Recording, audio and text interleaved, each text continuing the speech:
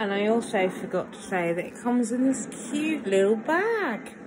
So if you're not wearing it, you can put it away. I don't have one of those heads that you can stand the wigs on. I haven't had one for a while. In fact, the last one I had was blue and I gave it away. That was a pretty good wig. Apart from it had a few little faults on it.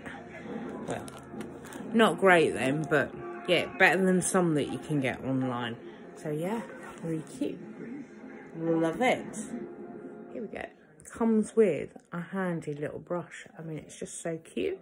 And it says imstyle on it, which is really cool.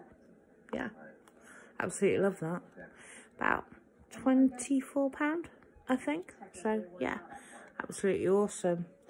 I think the colour compared to what's on Amazon and how it shows it, because you know how the colour can come up and show differently, it's actually quite similar. It's really nice. I was after a blue one, but I couldn't find a blue one, so green's the next thing. I love green too. So it comes with a load of little wig caps, which is really handy. And if I find it, no, because I dropped it. Hang on a minute. This is the new wig. I'd actually seen it on Emily Boo. She had done a review on imstyle. Their wigs are absolutely awesome. I do like this. It is synthetic, but it's nice. Couldn't afford, I've got to do the lace, so excuse that. Couldn't afford what was on the actual website, so I went and looked it up on Amazon, and there was, I assume, what is discounted wigs. So yeah, which was a lot cheaper. So because I just wanted to try it before committing, because you don't want to spend a lot on something, and even if you do see a review, you're still nervous, you know.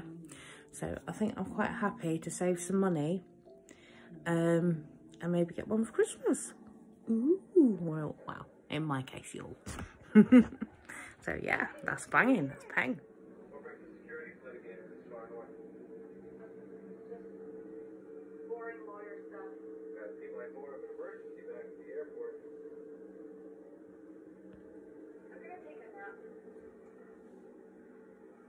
I'm sorry. I wasn't tired. I'm tired.